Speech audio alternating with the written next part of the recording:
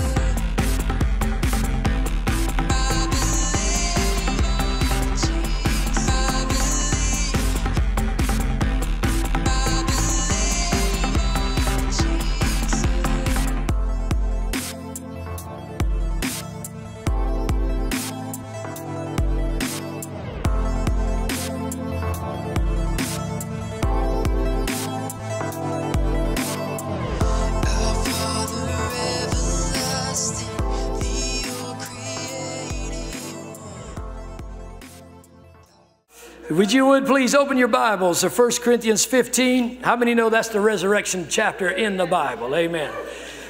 1 Corinthians chapter 15, because we're going to talk about, I ain't kidding you, I get excited. Look, if Christ hadn't raised from the dead, I wouldn't be doing this. I wouldn't be here. I wouldn't be serving Christ. I was having not too bad a time sinning.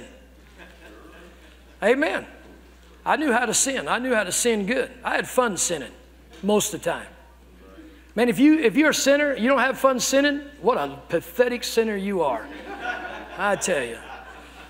When I was a sinner, most of the time I had fun sinning. You know, and the Bible says there's pleasure in sin. How many have read that in Hebrews? But then to read the rest of it, but it only lasts for a season.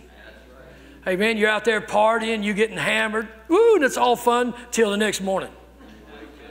Till you're talking to Ralph on the big white telephone. Y'all know what that means? The big white telephone's your toilet. And Ralph is you upchucking. Tell you, you'd be surprised what you say under the anointing. Anyway, if Christ wasn't real, I wouldn't be doing this. I wouldn't. But see, you got to answer that question for yourself. You got to come to grips. Is He the risen Lord and Savior, or is He not? Because if He's not, let's eat, drink, for tomorrow we die. And we're dead like a dog and there's nothing else. The resurrection of Christ is what solidifies and what confirms Christianity.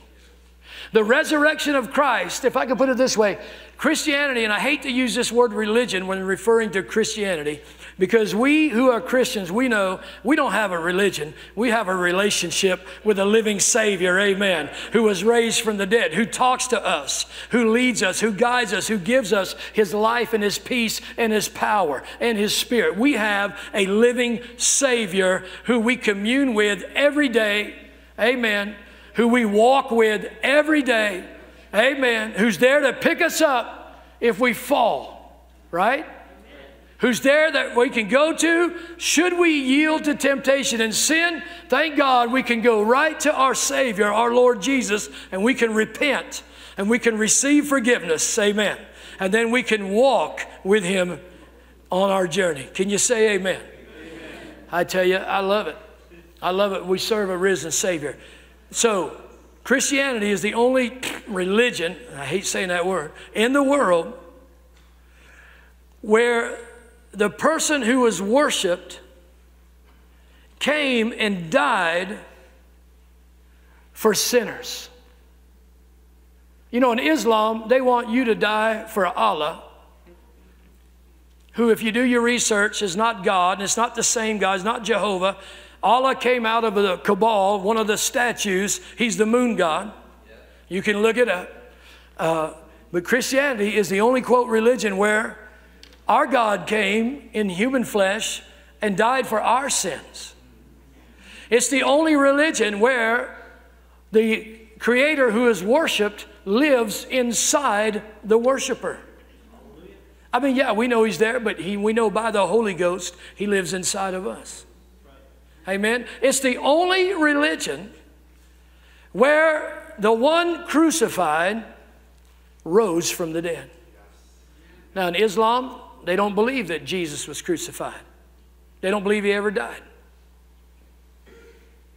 Well, I got quiet on that. Y'all need to read your Bibles. Amen.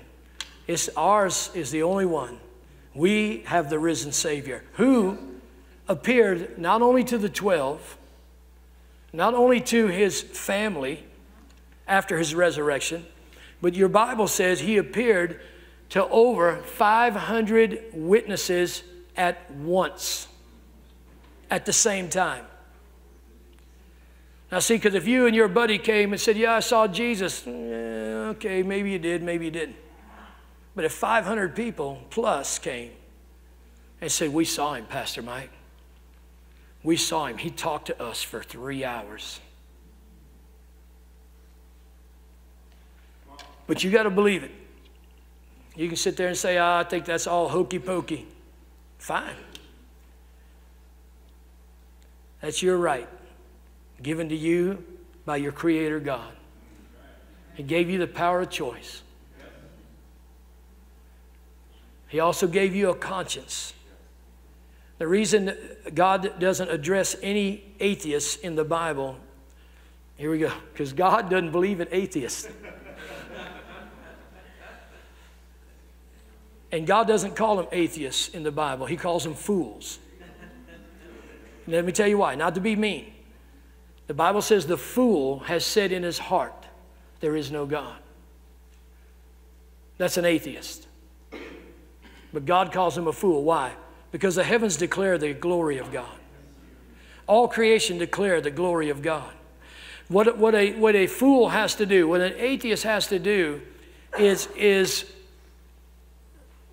look at everything coming to them through their 5 senses, everything coming to them, speaking to them in their conscience that God gave them, and they have to say, I don't believe that. Not only do I not believe that, I refuse to look into it. What if I came to you and I said, there's no gold in China? There's no gold. You say, Pastor Mike, how do you know there's no gold? Well, I just don't believe there is. Well, Pastor Mike, have you been to China? Nope. Well, let's say I did go to China. Have you been to China? Yeah, I've been there. Been to Beijing. Okay, did you go out into the Chinese countryside and overturn every rock and dig in every place to where you can say assuredly there's no gold in China? No, I didn't do that. I looked at a couple of places and I didn't see any gold, so I just figured there's no gold in China. You'd say, Pastor Mike, you're an idiot.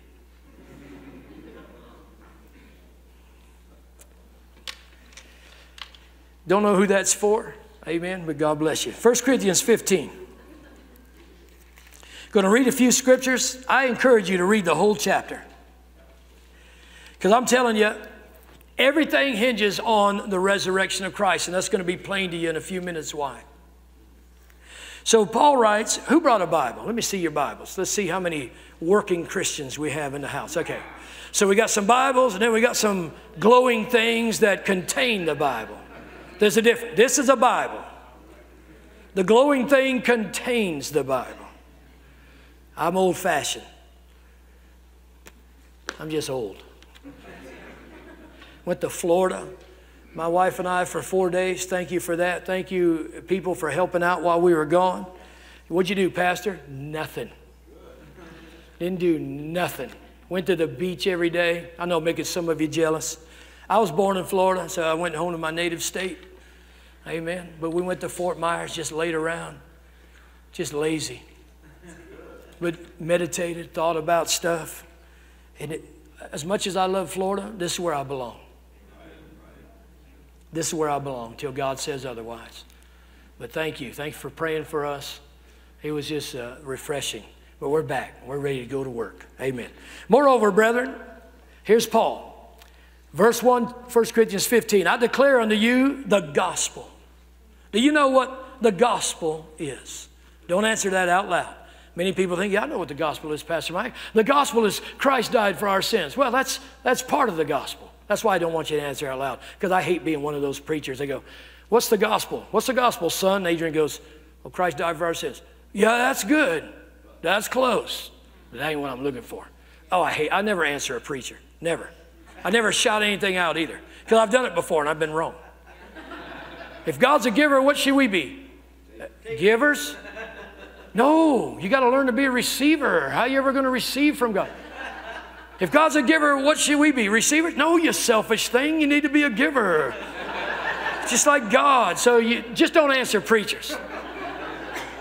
When someone does answer them, lean over to your wife and go, they ain't been around long. So when I say, what is the gospel? Don't answer. Because you might be only partially correct. Let's put it that way. So Paul had never seen Jesus in the flesh, the Apostle Paul. Never. Never saw him. Paul saw Jesus when Jesus knocked him slap off that horse and down to the ground. In Acts chapter 9. That's when Paul saw Jesus. And he saw Jesus more than once. So here's Paul. And he says, I'm going to write unto you, I declare unto you the gospel which I preached unto you, which also you have received, wherein you stand. Now watch this. By which you are saved, if. Somebody say if. Yeah. This is one of those if passages. By which you are saved, if you keep the memory, what I preached unto you, unless you've believed in vain. You believed for nothing. And then I'm going to bring these next two verses up on the screen so we can all be there together. He said, I delivered unto you first of all that which I also received. How that, and here comes the gospel. Christ died for our sins according to the scriptures. Now, we in America, us 21st century believers, we go, yeah, right, according to the scriptures. Paul didn't have the New Testament. He was writing the New Testament. He didn't even know he was writing the New Testament. So they didn't have the New Testament. So when Paul says Christ died for our sins according to the scriptures, he's talking about the Old Testament, the Old Covenant. He's talking about when Jesus walked down the road to Emmaus. I love this in Luke 24. And he's talking to those two disciples, and it's a 7-mile journey. And Jesus begins to tell them the things. They don't know it's him, that is Jesus. I mean, he begins to tell them the things concerning himself out of the books of Moses, first 5 books of the Bible, out of the Psalms, and out of the prophets, everything concerning himself. How would you like to be on that 7-mile journey? You don't even know it's Jesus, but there he is, and he's just quoting scripture after scripture after scripture. Can you, believer, can you, who trust in Christ, without the New Testament, can you prove the gospel. Can you know what scriptures to go to? I'm going to help you a little bit today. Know what scriptures to go to show that Christ died for our sins in the Old Covenant, in the Old Testament, that He was buried in the Old Covenant, the Old Testament, and that He arose from the dead the third day in the Old Covenant. Woo, we're going to have fun today. I'm going to show you a little bit of that. That's the gospel right there. Not part of it, all of it. Everything underlined. Here's the gospel. Christ died for our sins according to the scriptures. He was buried, and He rose, and that He rose again the third day according to the scriptures. Now, I love this stuff. And as a Christian, you should love it too. So let me show you a few scripture references that prove this. Isaiah 53. I would encourage you to read all of Isaiah 53. Isaiah 53 is what we call a messianic chapter. The whole chapter is about the Messiah, whom Jesus is. Messiah means the promised one. Messiah means the anointed one. So when you see, when it's Christ the Messiah, it's Christ the anointed one, Christ the promised one. Isaiah 53 is talking all about the death, the burial, the resurrection of Christ. All three are in that chapter. I highlighted verse 6 because verse 6 talks about that on Jesus was laid the iniquity, the sin of us all. It was all laid on Him, and He gave His life for our sins. Verse 9 talks about Him being buried. In fact, in Isaiah it says He made His grave with the rich and the wicked in His death. Now, how's that, Pastor Mike? Because where was He crucified? On Calvary, right? Between what? Two thieves. There's the wicked. After He died, he died on the cross between two thieves. After He was dead, what'd they do?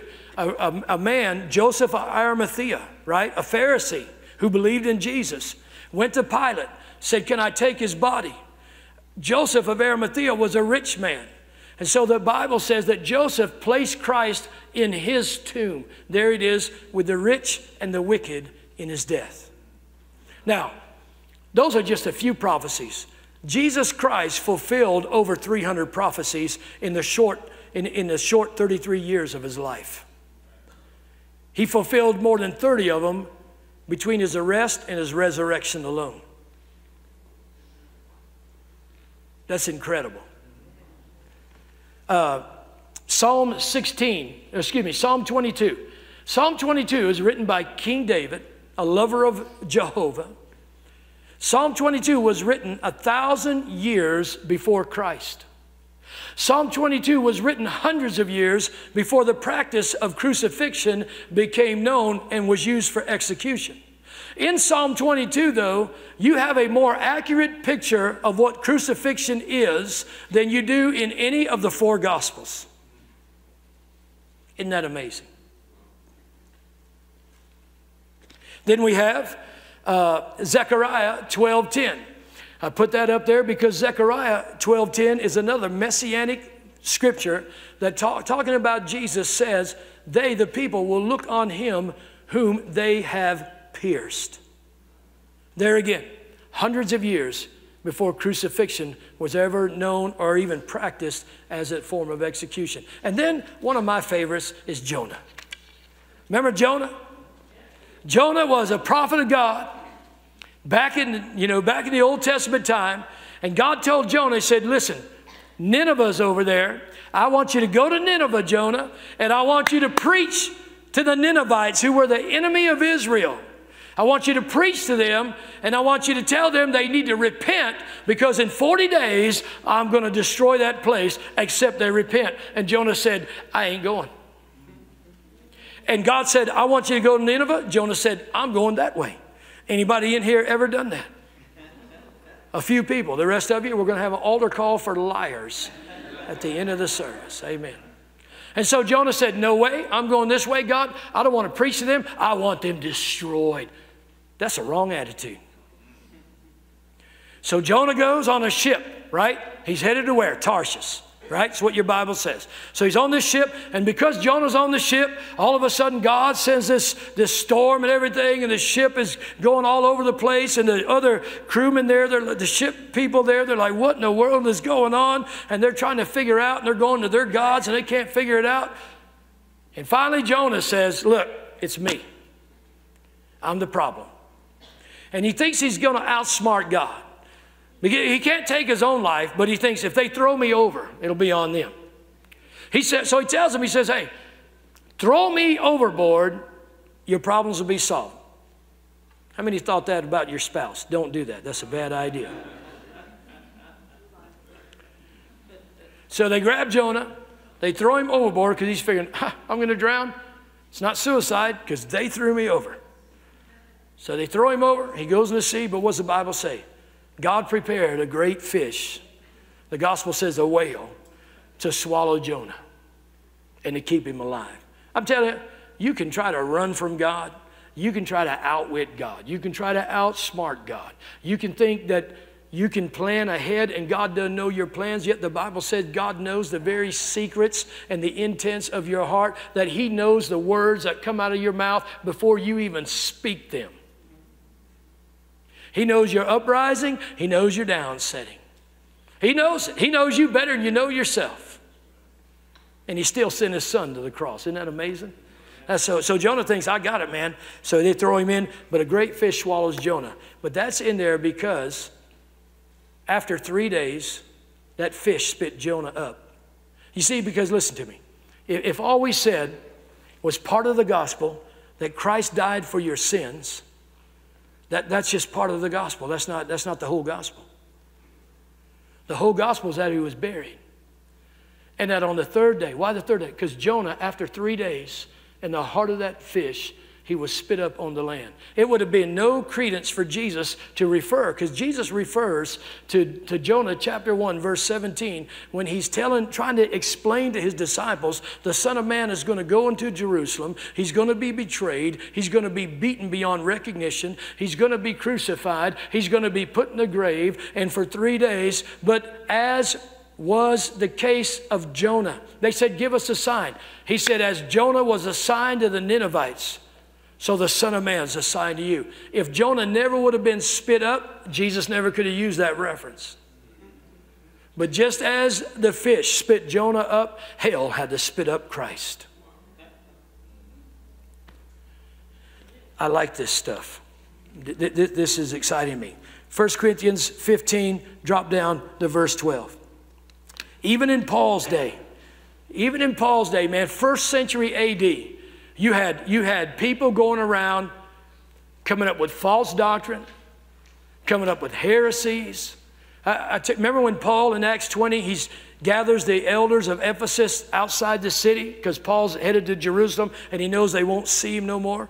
And he gathers the elders and he says, I want to remind you, he said, I want you to watch over, take care of the flock of God, which God has made you overseers. He said to them, beware, because evil men are going to creep, after I leave, he said, evil men are going to creep in to bring blasphemy, to bring heresies. He said, yes, even of your own selves shall men rise up and try to draw people after themselves. He warned them. So even in first century AD, we have all kinds of blasphemies going on, all kinds of heresies going on. Remember Jude, the half-brother of Jesus, who wrote the book of Jude?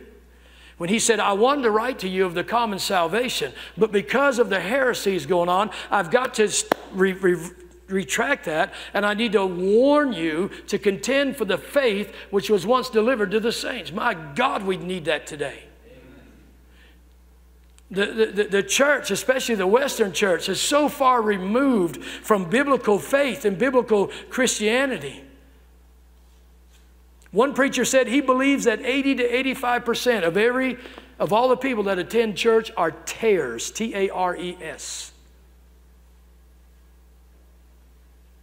Who's got the cricket sound on their phone? Let it go out right now. Thank you. And I tell you, I don't know if it's that high, but I believe it to be over 50%. That 50% of people sitting in churches today, they're tares.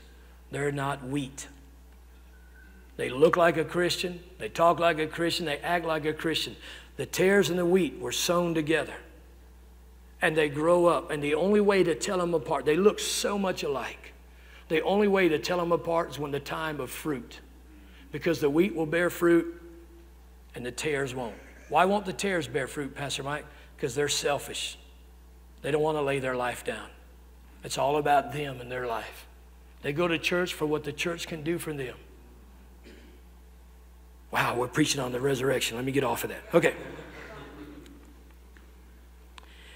So, here we are. What did I say? Verse 12. He said, now if Christ be preached that he rose from the dead, how say some among you, there is no resurrection of the dead?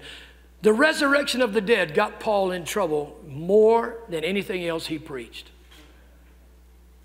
You know why? If there's a resurrection of the dead, of the just and the unjust, you know what that says? That says that you and I are responsible for how we live our lives, and that you and I are going to come before a holy God on Judgment Day to give account of our lives. That's exactly what it means. People don't care if you preach the crucifixion of Christ for sins. Oh, that's lovely. People don't care if you preach the social gospel about the feeding of the 5,000. Oh, how wonderful. People don't care if you preach a healing Jesus who alleviates pain and suffering. Oh, it's great. Well, you preach a resurrected Jesus, a Jesus that's been raised from the dead, the first fruits, the Bible says. That condemns a lot of people because they know then, they don't want to believe it because they know they're going to be resurrected. There's a resurrection of the just and the unjust. Thank God for Jesus when we're resurrected on that day. Whoo! We Christians are at the judgment seat of Christ because we're saved. We're not at the judgment seat of Christ to see if we're saved. No, we're there, thank God, because we're saved, because of what Jesus did in his death, burial, and resurrection. Amen. We're there at the judgment seat of Christ to see how much of your life you lived on the foundation of the love of God, how much of your life you did on selfishness. And you're there, we're there to get the rewards or to turn around and see our rewards go up in flames. But thank God we're still saved. Because we're saved not by works. We're saved by the blood of Jesus Christ and putting our trust in him. Amen? So, that's a good thing. So, let's go on.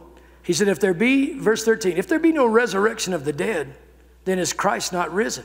And if Christ is not risen, then our preaching is vain, and your faith is vain. Isn't that an interesting thing? Well, Pastor, can I believe in a dead Savior? No. Pastor, can I just believe that Jesus died for my sins? No.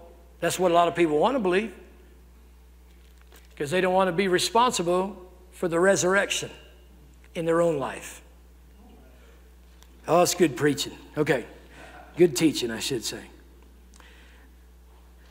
If Christ be not risen, our preaching is vain, your faith is vain. Look at 15. Yes, and we are found false witnesses of God, because we have testified of God that he raised up Christ, whom he raised not up, if so be that the dead rise not. For if the dead rise not, then is not Christ risen. How many thinks Paul's being redundant here? A good preacher is always redundant. My friend Dale, he has a shirt I love. It's a joke about redundancy. It says, Department of Redundancy Department. That's every preacher's sweatshirt right there, man. A preacher's not worth anything if he's not redundant. I'm just telling you. We learn from the best. We learn from Paul. We learn from Jesus. So here we go. Verse 16, if the dead rise not, then Christ is not risen. I'm going to bring the next verse up on the screen. I want you to read it and watch this. And if Christ be not raised,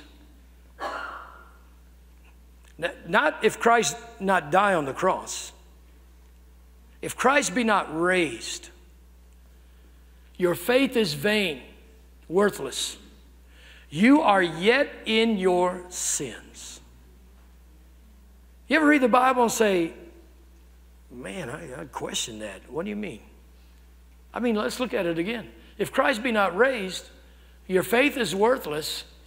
You're yet in your sin. But Pastor Mike, I thought Jesus died for my sins. He did. But that's just part of the gospel. He has to be raised from the dead to validate, if I could put it that way, he validated his own crucifixion. He validated his own resurrection. They didn't, we know God used the Romans, and we know that the Jews said crucify him, crucify him. But Jesus told his disciples, this commandment have I received from my Father. I lay my life down and I take it up again. No man taketh it from me. If Christ be not raised, your faith is vain. You're dead in your sins. We don't serve, where is it? We don't serve a dead Savior. I told Eskenazi, pray I don't throw this. He goes, now you're worrying me. He's not on the cross anymore. This is only a third of the gospel. This is a wonderful part of the gospel. But this is not entirely the gospel. The gospel is Christ died for my sins according to the scriptures. He was buried, and then he was raised from the dead according to the scriptures. So Paul writes in Romans, this is an interesting verse, talking about Jesus, who was delivered for our offenses, our sins. Yes, that's why he went to the cross. Because of us. Because of our sins. He went to the cross because we were criminals against God. He went to the cross because we were God's enemy. What a wonderful God to send his son to die for his enemies. Have you ever heard such a thing? So, he's delivered for our offenses, but watch this. He was raised from the dead for our justification. Justified means to be declared righteous. Justified means to be in right standing with God. Justified, we have a play on words of that. Justified, just as if I've never sinned. That we can stand before God because Christ was raised from the dead and offered his blood. We'll talk about that in a second. Because Christ was raised from the dead and took his blood into heaven and offered it on the mercy seat, the heavenly mercy seat, and he bought us back. That's what the word redeem means. Redeem means to buy back. And your Bible tells you that you were redeemed by the blood of the Lamb. Your Bible tells you you are bought with a price. Therefore, glorify God in your body and your spirit, which are God's. The Bible says you were not purchased with silver and gold, but with the precious blood of Christ. The blood didn't just stay there. He was raised for our justification. Let me go on, and we're almost done. Wesley, can you come play, please? Just Wesley. This is a picture, artist's conception. Obviously, they didn't have cameras back then. Now, this is not Solomon's temple. This is not the temple in Jerusalem. This is the tabernacle in the wilderness that Moses built, that God told Moses, I'm going to show you a pattern. And I want you to build what I tell you to build. Make sure you build it precisely to the blueprints that I've shown you. When you read in Hebrews, which I would encourage you today, if you can, to read 4 chapters in the book of Hebrews. Chapters 7, 8, 9, and 10. 7, 8, 9, and 10 in Hebrews. Please read it this afternoon. It doesn't take you very long. It'll take you 13 minutes. 7, 8, 9, and 10. Because it's going to talk about this. Back in the, and I'm going to call it the Jews' religion, because that's all they had. In the Old Covenant, all they had was religion. Paul referred to the Jewish covenant, the Old Testament, the Old Covenant, as the Jewish religion. There's a difference between religion and relationship. Religion is do this, don't do that. Religion is operate this way, don't operate that way. Pastor, don't Christians do that? Yeah, but we do it because we have the love of Christ in us. We do things and don't do things because we love Christ.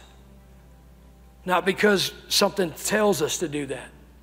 The Bible tells you, we're studying this on Wednesday nights in Galatians, the law, the commandments of God were not made for a righteous person. Why? The righteous person has the Spirit of God living in them, direct them. They that are led by the Spirit of God, they are the sons of God. It's a big difference between religion and relationship. All the Jews had primarily was a religion. Now, a few of them had we know David had a relationship with God. We know Moses had a special relationship with God, don't we? We know many of the prophets did. But for the main part, for most of the people, all they had was a religious system that where they could only have their sins covered for a year. So, God sets this tabernacle up. There's 3 parts to this. The part that's not up there is called the courtyard. This middle part here is called the holy place. And then the part with the Ark of the Covenant, if you ever watch Raiders of the Lost Ark, kind of looks like that. The part with the Ark of the Covenant, that's called the holiest of all, or the holy. Now, the Bible's just so interesting. I love it when people go, oh, anybody can write the Bible. I'm like, you're an idiot. You don't even know. Remember when Jesus said, I am the way, the truth, and the life, and you can do this on a study on yourself. The courtyard is the way. The holy place is the truth. And where God dwells, in the holiest of all, is the life. I'm telling you, the Bible's amazing. It's just simply amazing. So the high priest, because there's all these priests and then there's a high priest. So the high priest, here's what he has to do. Once a year, he's got to take a bull for his sins, slaughter that bull, have that blood poured out for his sins. Then he has to take a goat for the sins of the people, which they had 2. They had one was a live goat, a scapegoat, and one that they sacrificed, and that was for the blood of the people. And then when he got all done with this, he would go out, lay his hands on the live goat, and confess the sins of all of Israel over the live goat. Probably took him a couple of months. I don't know how long it took him. It took a long time. Then that goat was let go to be led out in the wilderness where God killed it. All this stuff is types and shadows that point to Jesus. None of this stuff in the Old Testament could purify you. None of this stuff in the Old Testament could wash away your sins. None of this stuff in the Old Testament could restore the life of God back in you. It was all there until Christ came. That's what we're studying about Wednesday night, the book of Galatians. The law was our schoolmaster to bring us to Christ. The law and all these ceremonies, everything pointed to Jesus, pointed to the Messiah. It's quite the thing when you get into it. And so the high priest, he would do that, and then only the high priest could go into the Holy of Holies, where the Ark of the Covenant was, where the mercy seat was, where both angels face towards the mercy seat, looking at it, wondering, because your New Testament says the angels desire to look into salvation. They don't understand it. And that's why God had them gazing at the mercy seat. I tell you, this stuff's amazing. When you go to Leviticus 16, if you're taking notes, read Leviticus 16. Leviticus 16 is all about the priest and the high priest going in, and he takes the blood of bulls, and he takes the blood of goats, and he goes into the holiest of all, and he sprinkles it on the covenant, on the mercy seat. When he's all done with that, the sins of the people are covered for that year. They're covered, not done away with. The reason the blood of bulls and goats cannot do away with our sin is because you're not an animal. I don't care what the schools and the colleges tell you. You're not an animal. You are created in the image and likeness of God. You're an image bearer of God. And the Bible says because of Adam, because of man, sin came. By man, Jesus, God coming in human flesh, came salvation. Couldn't be wrought through an animal. But God did this and because that's all he could do until the promised one came, the Messiah. It's quite the thing. It's a lot to get into in the 3 hours I have left.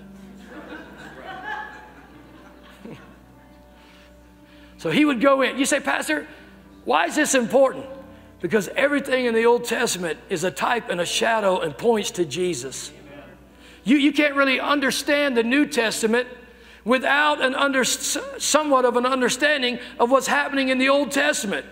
I love Andy Stanley, but he's wrong when he says we don't need the Old Testament. No, I don't need it to get saved. I don't need it to get right with God, because it couldn't make anybody right with God. It says in the book of Galatians, if perfection, if forgiveness of sins, if the cleansing of your conscience could have came through the law, through ceremony and all that, that's the way it would have came. But there was no commandment that could have given life. And what we lost in the garden was the life of God dwelling in us. And when you repent and you say, Jesus, come into my life and be my Lord and my Savior, He not only forgives you of your sin, He brings the life of God back in you. That's what changes you. So if you're sitting here and you say, I know Christ, but your life isn't changed, you're still a liar, a gossiper, a fornicator, a drug user, an alcohol, you don't know Christ. You don't have His life in you. All you have is religion. That's the difference. I got to get on.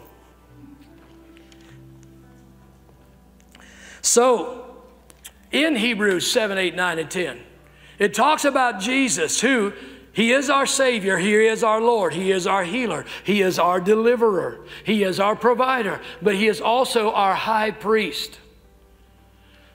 Just as the high priest went into the holiest of all with the blood of bulls and goats, we're going to read this, Christ, when He was raised from the dead, took His own blood and entered into the holy place in heaven itself. Because remember, all this is a copy of the heavenly things. There's a verse in Hebrews, I believe it's in chapter 10, and it talks about the vessels of ministry here in the old covenant having to be cleansed with blood, and then it talks about the vessels of ministry in the heavenlies having to be cleansed, but be cleansed with something greater than the blood of bulls and goats, obviously.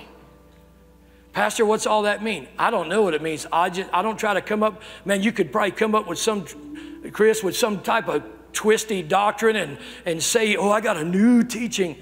No, just say, this is what the Bible says. You understand it all, Pastor Mike? No, I don't. But the Bible says that Christ, when He rose from the dead, took His blood up into heaven and offered it on the heavenly mercy seat so the heavenly utensils of worship could be cleansed. That's all I know.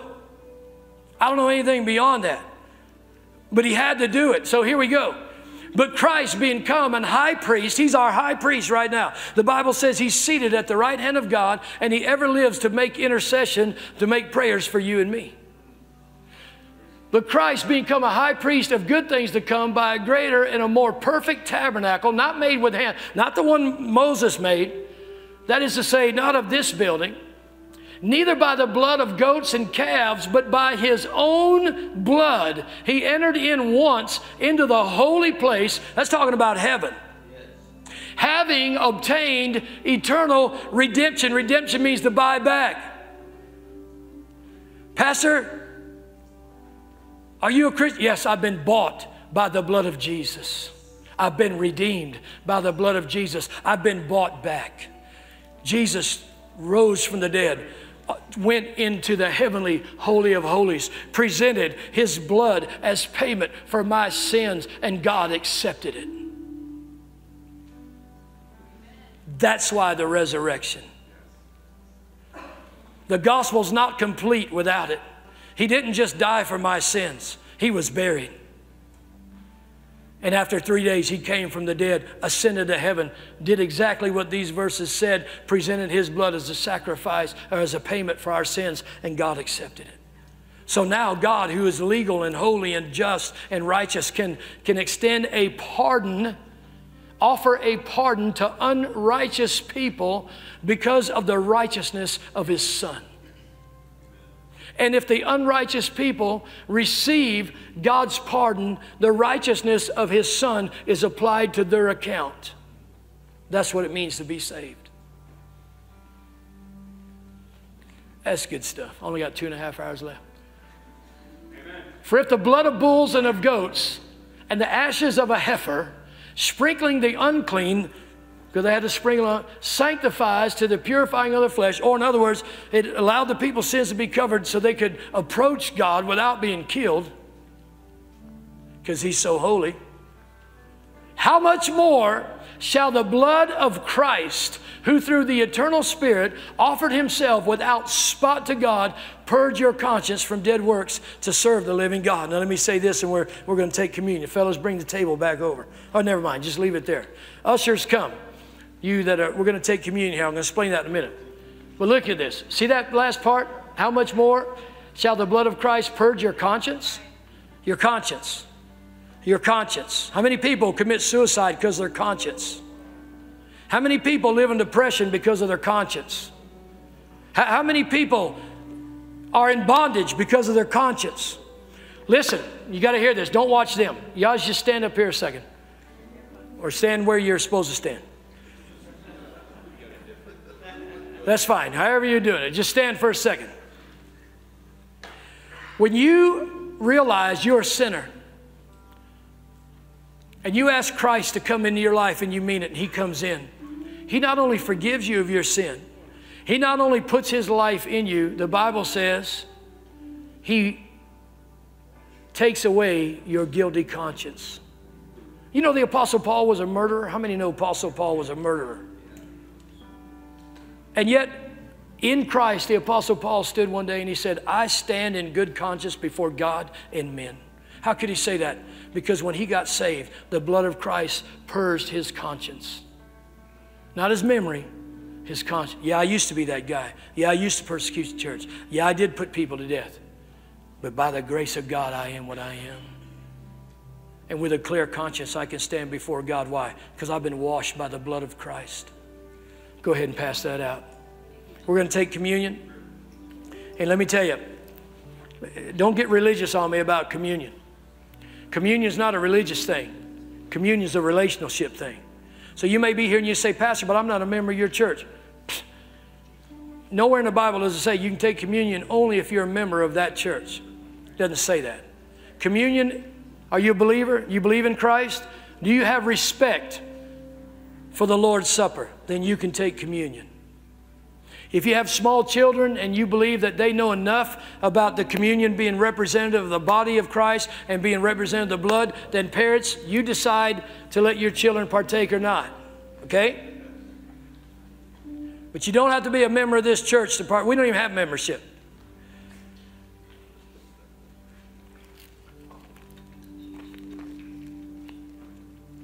And I want to read this, and then we're done.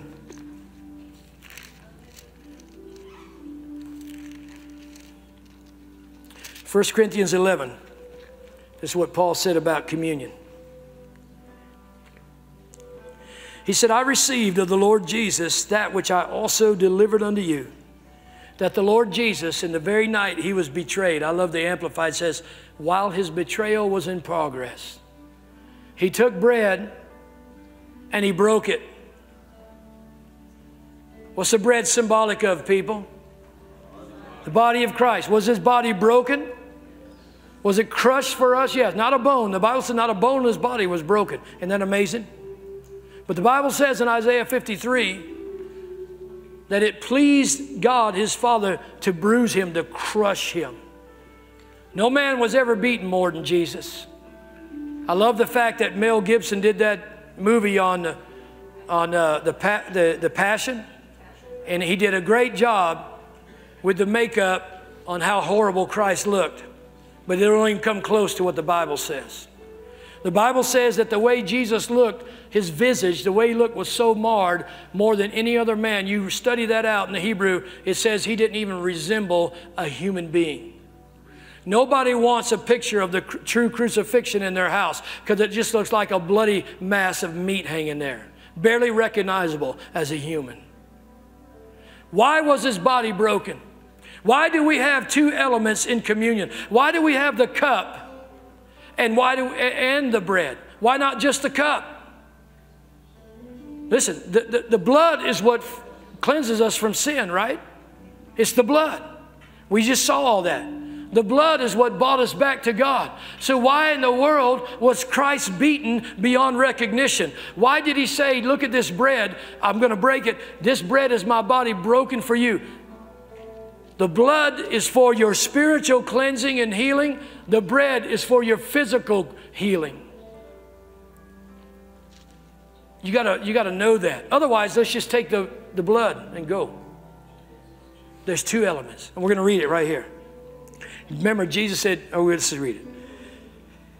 He said, when he had given thanks, he took bread and he broke it, and he said, and broke it. That's so important. He broke it. His body broken for us so we could have health and healing. If you're sick today, when you take communion today, I want you to believe God for healing. I want you to believe that God to heal you through taking communion. This is not a religious thing. This is a relational thing. When Jesus stood that day and said, if you don't eat my flesh and drink my blood, you have no part of me. They said headlines, Jesus announces cannibalism. When really the inside story was he was talking about having an intimate relationship with him. That's what communion is, people. Oh, it's an intimate relationship with Jesus you're about to experience. Thank you.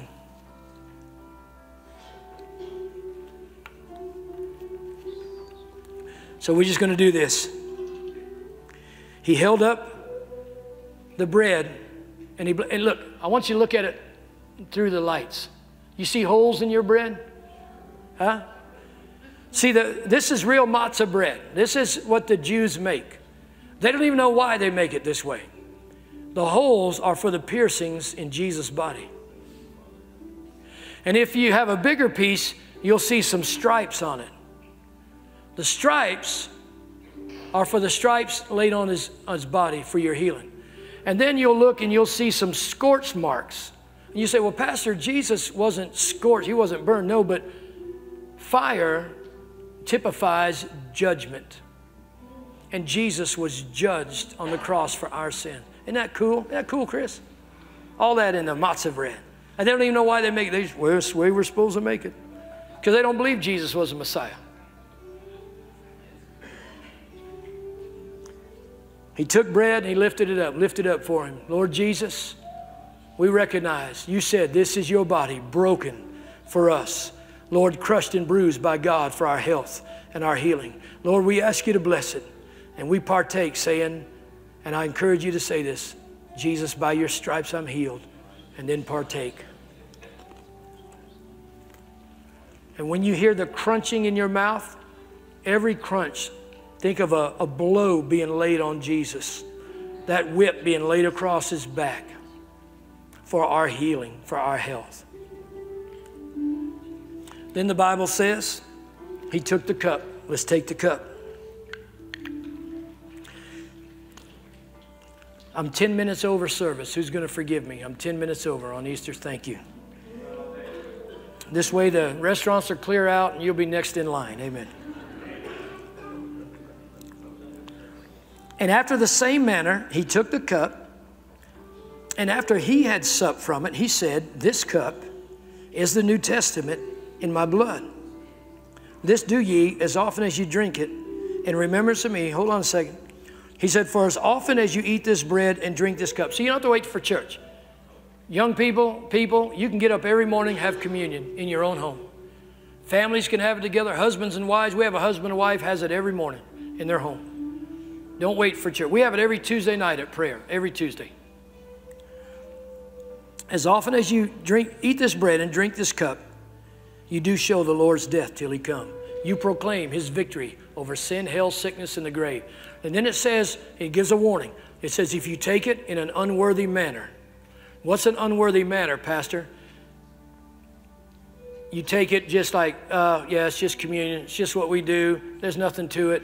You're taking it in an unworthy manner. And the Bible says if you do that, you eat and drink damnation to yourself. So don't do that. Recognize it's symbolic of the blood and the body of Jesus. And Jesus, we lift up the cup, Lord, and we thank you for the blood of the new covenant, New Testament. We thank you that we've been redeemed by your blood. We thank you, Jesus, you've bought us back. And Lord, your blood has cleansed us from all sin. We ask you to bless it, and we partake. And I'd encourage you to say, I'm saved by the blood of Jesus. Every head bowed, every eye closed, please. We're closing. Every head bowed, every eye closed. If you're here today and you say, Pastor, I need to get right with Jesus. Or, Pastor, I've never known him as my Savior. I believe in him, but I've never surrendered my life. And I want to do it today, Easter Sunday. So if you say, Pastor, I need to recommit my life to Christ, or Pastor, I want to receive Christ as my Lord and Savior, please stand up right where you're at. I want to pray for you right where you're at on this Easter Sunday. Please stand. If that's you, you know you need to make things right with Jesus. Don't be, there's one. Amen. There's two. You know you need to make things right with Jesus. You're not standing for me, man. You're standing for Jesus. He loves you, shed his blood for you. You want to make, come on. You may be out there, you say, Pastor, I need to recommit. Come on, stand, recommit your life today. I urge you. I urge you. Anyone else? I'm going to wait 10 more seconds. Anyone else? Anyone else? I see 3. There's a 3rd one. There's a 4th one. Come on. There's a 5th one. 5 people standing saying, I need Jesus in my life. You don't need me. I can't help you much. You don't need the church. The church can't help you much. You need Jesus. Jesus can help you every way. Anyone else? Pastor, I want prayer. I want Christ in my life today, Easter Sunday. All right, let's all stand. You 5 that stood, listen, I'm going to lead you in a prayer. I want us all, let's look heavenward. I want you to get your mind and your heart set on Jesus. He loves you. Close your eyes, get your mind and your heart set on him. I'm going to lead you in a prayer. You say it to Jesus and you mean it. And I promise you, if you say it and you mean it, he'll hear your prayer. He'll answer your prayer. And when you say amen, he will have come into your life, forgiven you of all of your sins, given you the life of God. Amen. Wrote your name in the book of life.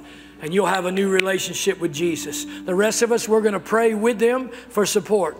Amen. Let's pray. Say, Lord Jesus, thank you that you went to the cross in my place for my sins. And you took my judgment because you love me. You shed your precious blood. You died. You were buried. But you rose from the dead on the 3rd day. And you're alive today. And I ask you, Jesus, come into my life. Forgive me of my sins. Be my Lord and be my Savior.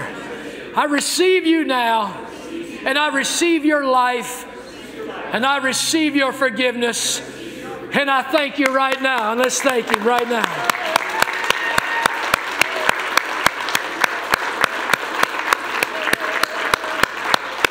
Woo! Now, one other thing. You that raised your hands, and you can stay together, bring a friend or relative.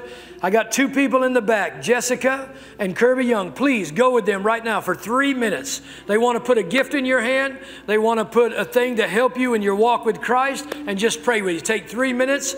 You guys go do that. Let's clap for them. Amen. Go back there now.